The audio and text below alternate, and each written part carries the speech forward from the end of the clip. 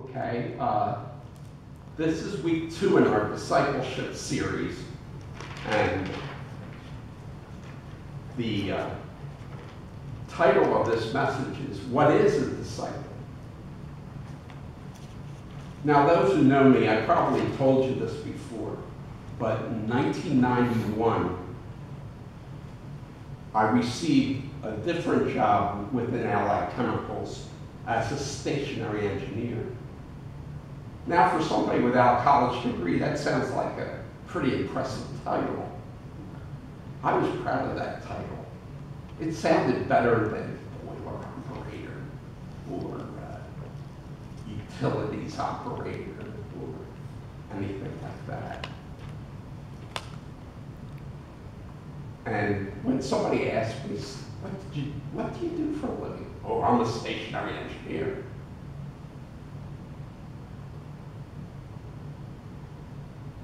But before I could become a real stationary engineer, I had to do a 2-year apprenticeship under an older stationary engineer. And I had to sit for a city engineer's exam, which covered boiler operation, refrigeration operation. It also had to do with American Society of Mechanical Engineer standards for boilers, what kind of fittings they should have, how they should run. Coal-fired boilers, what type of coal. There are 6 different types of coal, 6 different types of fuel oil, all that good stuff. So I learned about the equipment and how to fix it if there's something wrong. And after all that time, I was certified as a stationary engineer. But that didn't make me a stationary engineer. What made me a stationary engineer was what came after all the studying, the apprenticeship, and tests. You know what made me a stationary engineer? Getting out there and actually doing the job. Last week we talked about what makes a Christian. And we'll do a quick review. And the Bible scripture we looked at to answer that came from Acts 11, verses 19 to 26. And now I'll read that through for you. Meanwhile, the believers who had been scattered during the persecution after Stephen's death traveled as far as Phoenicia, Cyprus, and Antioch of Syria. They preached the word of God, but only to Jews. However, some of the believers who went to Antioch from Cyprus and Cyrene began preaching to the Gentiles about the Lord Jesus. The power of the Lord was with them, and a large number of these Gentiles believed and turned to the Lord. When the church at Jerusalem heard what had happened, they sent Barnabas to Antioch. When he arrived and saw this evidence of God's blessing, he was filled with joy, and he encouraged the believers to stay true to the Lord. Barnabas was a good man, full of the Holy Spirit and strong in faith, and many people were brought to the Lord. Then Barnabas went to Tarsus to look for Saul. When he found him, he brought him back to Antioch. Both of them stayed there with the church for a full year, teaching large crowds of people. It was at Antioch that the believers were first called Christians. From the first Christians, we answered the question, what is a Christian? A Christian is someone who has heard the good news, the gospel of Jesus Christ. Someone who believes the good news, the gospel of Jesus Christ. Someone who turns from the way they're going and turns to Jesus. Someone who experiences the grace of God. Remember, grace means God's riches at Christ's expense. someone who becomes a disciple, which means a follower of Jesus.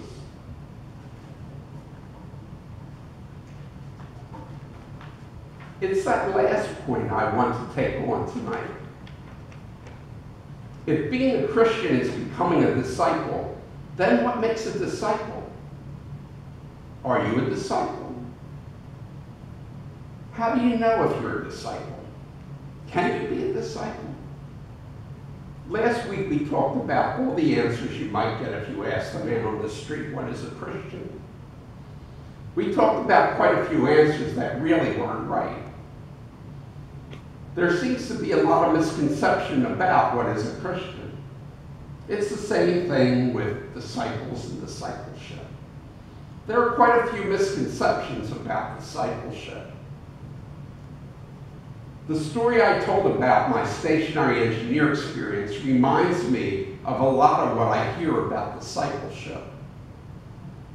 Discipleship is a high-class sounding word. It has a ring of authenticity to it. I'm a disciple learning to disciple. I follow the step-by-step instructions of discipleship, and I get the discipleship award and move on. Well, what is it? Misconception number one. Discipleship is all about increasing our biblical knowledge. We become better disciples when we learn more about the Bible. When we can say sanctification, propitiation, justification, glorification without stuttering, we got it. We know some Greek and Hebrew words. We're acing discipleship. What we can chart the rapture and the tribulation and get verse references, we're better disciples. When I've done all the Bible studies from Max Lucado and the Navigators, I'm there. When I know more than you do, I became a disciple. Misconception number two. Discipleship happens only on certain nights in a certified church building. It has to be at night, preferably a Saturday night when I'm teaching or a Wednesday night when I'm teaching. That is the sacred time when only real discipleship can take place. There are two time options, standard time and daylight savings time. It also involves books, preferably from my favorite Christian resources that I pick up. There are the times designated by God as discipleship training. It must take place in a church, usually too hot or too cold, and it must bore you to tears. Misconception number three. Discipleship is optional for a Christian. If it ain't happening at 10:30 a.m. on Sunday morning when Rich is preaching, I think I'll pass. Out of 168 hours in a week, I get all I need to know about Jesus and living for him in 1 hour. Some want to know more, some want to do more, some want to serve more. They're no more saved than I am, so what is the problem? I got better things to do. It's the end of baseball season. It's the beginning of football season. Basketball season's coming in. I can go fishing while it's still warm. When it gets a little colder, if it's hunting season, I can go and bag myself a deer. I got a lot of things I can do. After all, everybody ought to be happy I even show up at all. When you hear the words disciple and discipleship, are these some of the things that cross your mind? What if discipleship and being a disciple is something more? What if discipleship and being a disciple really made a real difference in my life and your life? What if discipleship helped you to be a true disciple of Jesus Christ? Let's define discipleship, shall we? And let's let Jesus define it for us in the Bible. We'll go to Luke 9, verses 23 and 24. Then he said to the crowd, "If any of you wants to be my follower, you must turn from your selfish ways, take up your cross daily, and follow me. If you try to hang on to your life, you will lose it. But if you give up your life for my sake, you will save it." We have to begin by defining disciple. Jesus says, if any of you wants to be my follower, he's saying, if anybody wants to follow me, if anybody wants to be associated with me, if anyone wants to walk with me and be with me, if anyone wants to follow me, that is the biblical definition for disciple. It's a follower of Jesus Christ. And Jesus tells us what being a disciple requires. Being a disciple requires self-denial.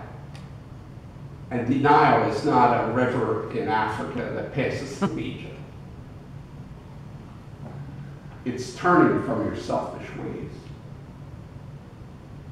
And when we think of self-denial, it's usually in a negative way.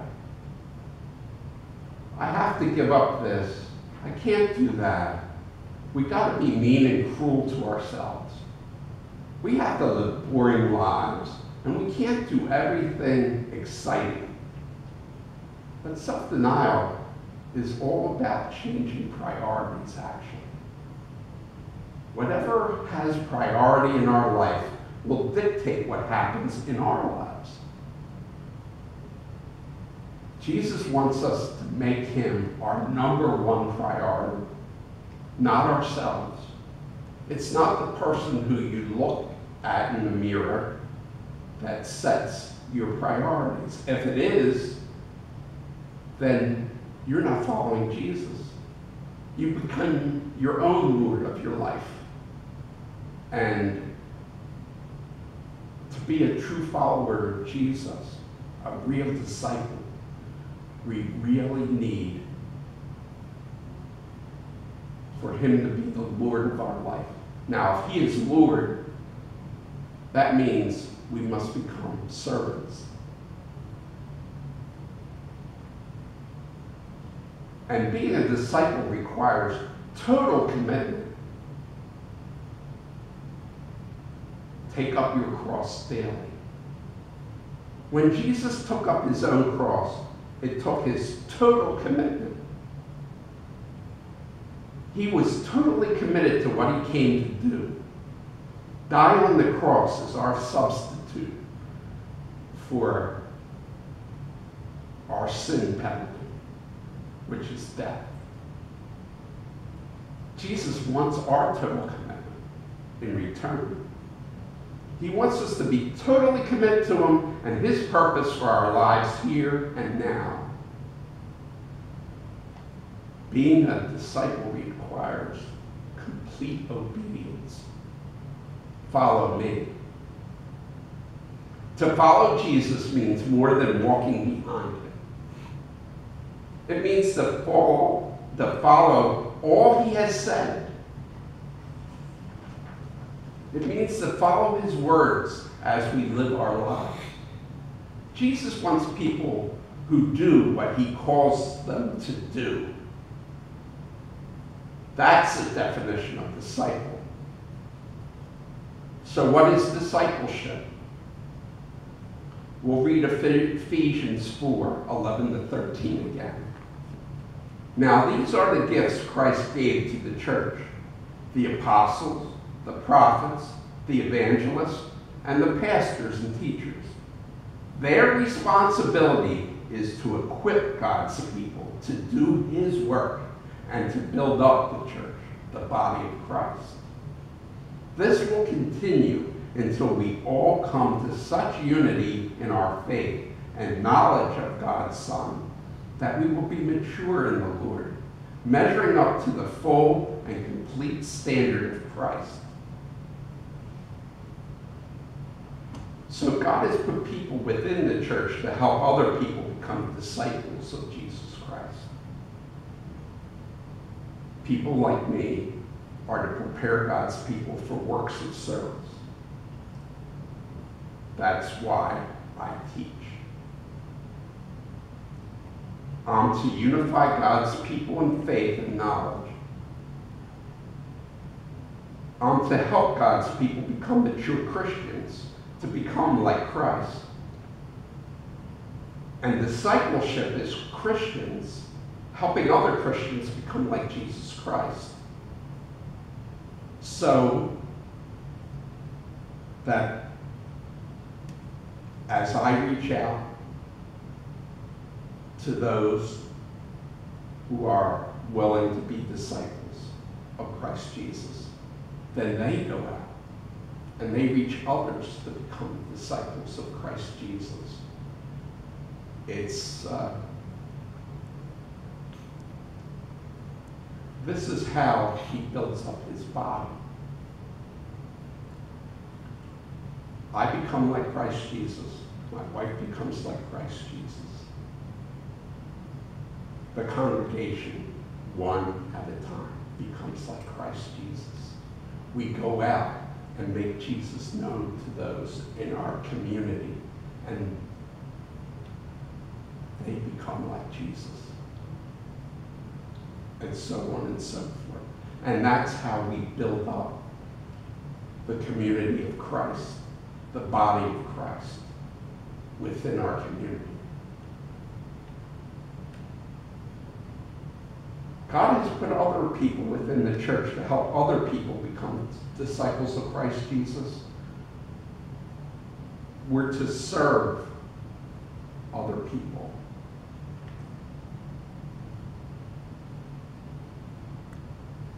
We're to unify God's people in faith and knowledge. We are to help each other become mature Christians, become like Christ. So let's see if we can clear up some of our previously mentioned misconceptions about discipleship. Our number one misconception: discipleship is all about increasing our biblical knowledge.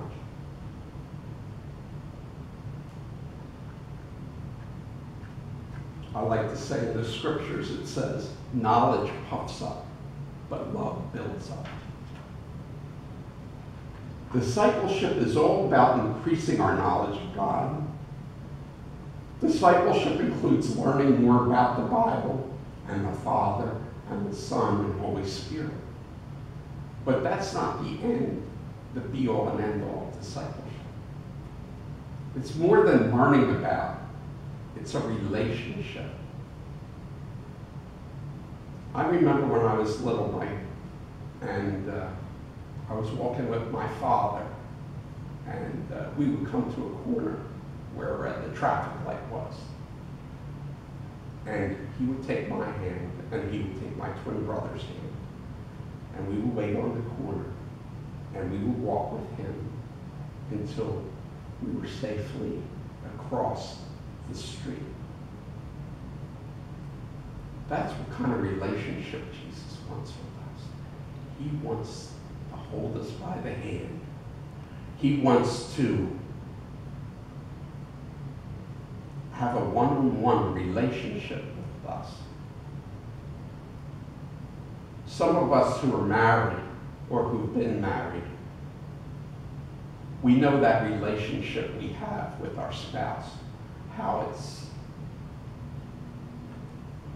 so loving and so intense that sometimes you could be in a room and you don't have to say anything at all.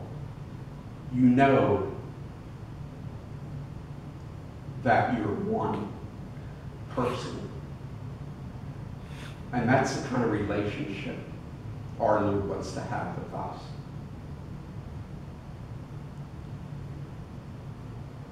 Discipleship helps us to know God more deeply and fully.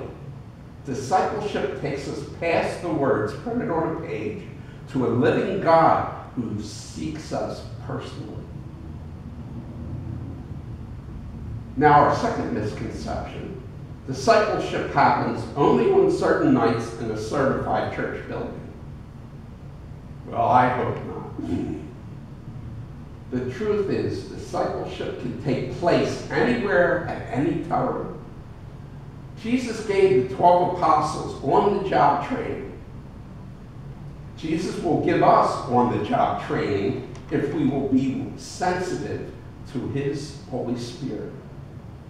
God is always seeking to use us where we work, where we play, wherever we are.